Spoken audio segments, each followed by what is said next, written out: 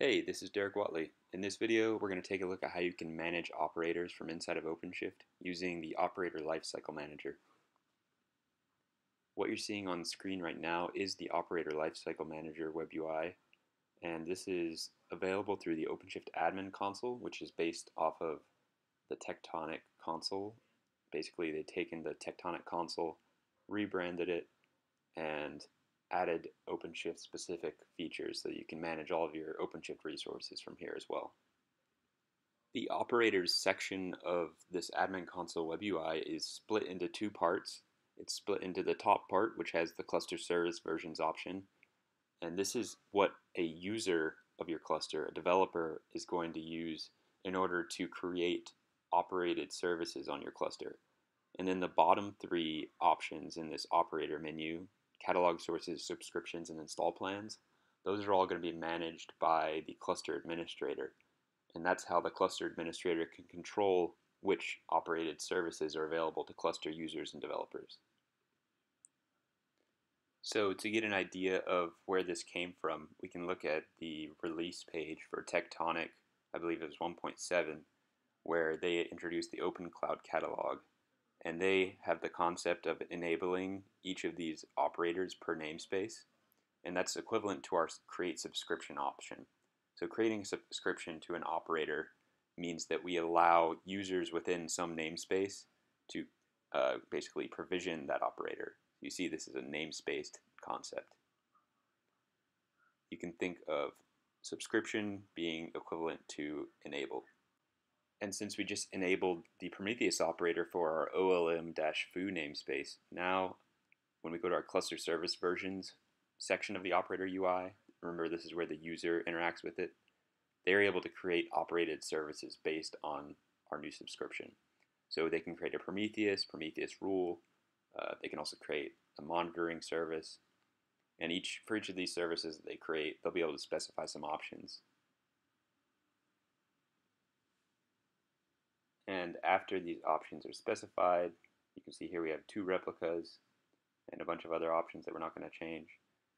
We click create and the operator starts spinning up a new Prometheus instance for us with 2 replicas. Then we're also going to create an alert manager based on this Prometheus operator, or I guess I should say this Prometheus cluster service version, which describes all the things we can create Prometheus related. We will just wait around for a bit for them to show up. So now that we've created some services and they've been provisioned by our operator, let's look back at the admin's view. So this is the cluster administrator's view of this system. If we look at our subscription for Prometheus, we can see we have some additional options. For one thing, we can set the channel. So right now it's set to preview, and this is telling us at what rate updates to our operator or our cluster service version will be received. The other option we're able to specify for one of these subscriptions is whether we want to use automatic updates or a manual update strategy. And if we select the manual update strategy, this is going to prompt us every time an update is available for our cluster service version. To better illustrate what I mean when I say that an update might be available for our cluster service version, let's take a look at our YAML for this subscription. So you can see here that the starting CSV is Prometheus 0.22.2. If we look over at our config map that contains all of the cluster service versions known to OLM, we can see that there are actually 3 different Prometheus operator versions in this record.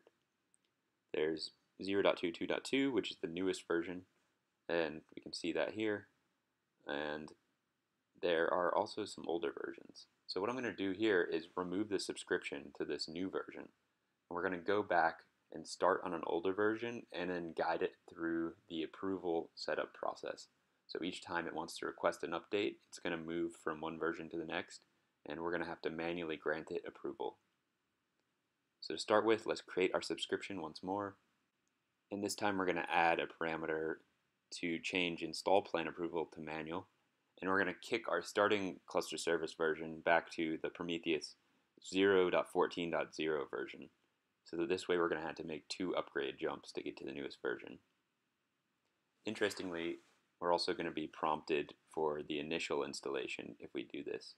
So nothing is going to happen until we go to the install plan section of this web UI and grant it approval to run the install plan for the initial 0.14 install. You can see it's going to be stuck in this upgrading state forever.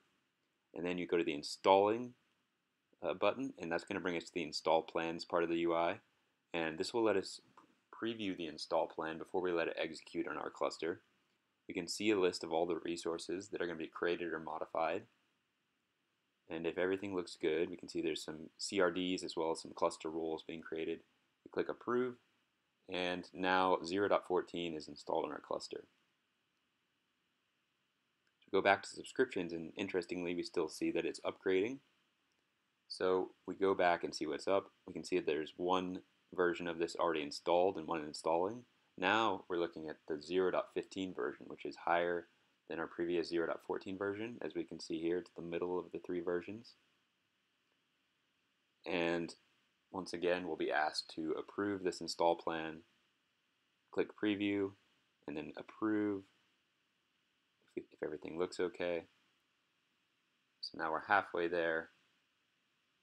And now if we go to our install plans page, we can see sort of an overview of all the install plans that have executed on our cluster. So this is like an audit log of changes to our operator, or basically our cluster service versions on the cluster.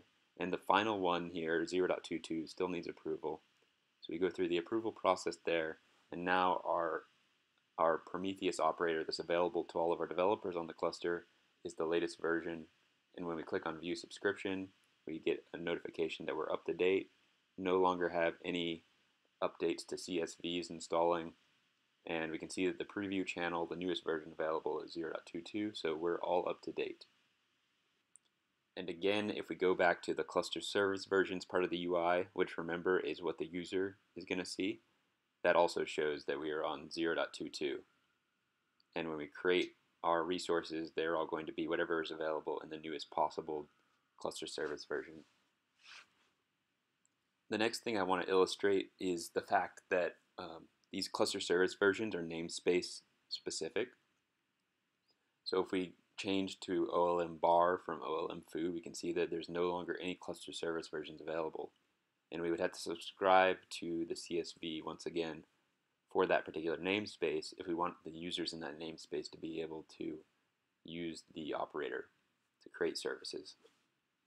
So now we've installed the etcd CSV, and this gives us access to create several etcd related services.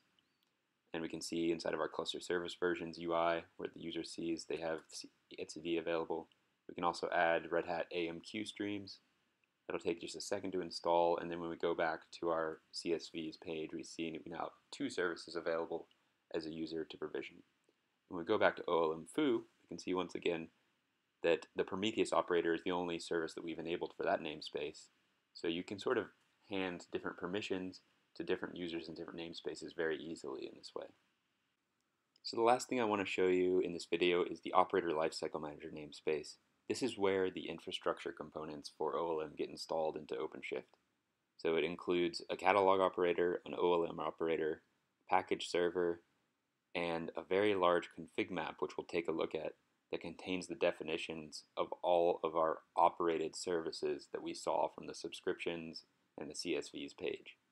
So this RH operators config map contains the CS cluster service versions section, and if we go over to our catalog sources, this is where all these operators come from.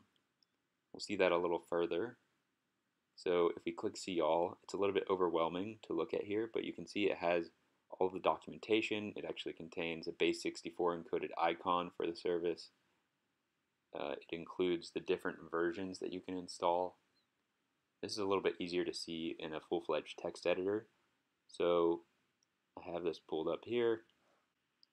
And we can see that for each cluster service version, each one of these cluster service versions includes the information necessary to create one service at one version.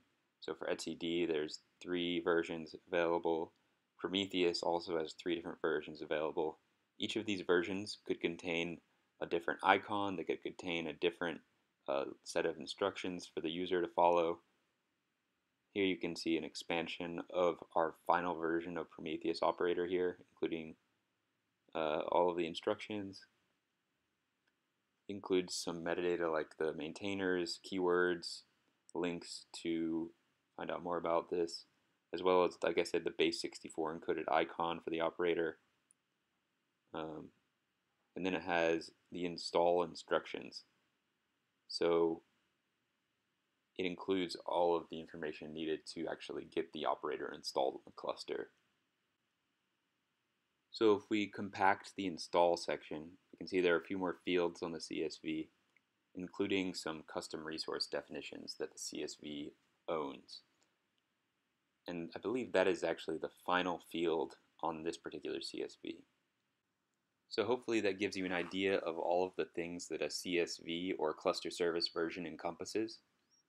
If you want to find out more info about how this is built, I definitely recommend checking out the Operator Lifecycle Manager documentation design section.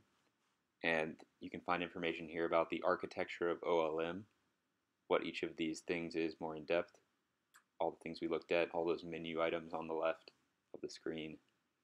You can also look at how to build a CSV if you want to distribute an operator through OLM. This is what you need to create to do that. So once again, this tells you all of the fields that you could possibly have, CRDs required and referenced. And finally, there's this philosophy section here that discusses some of the backing ideas that I think are really helpful if you're trying to understand this whole framework.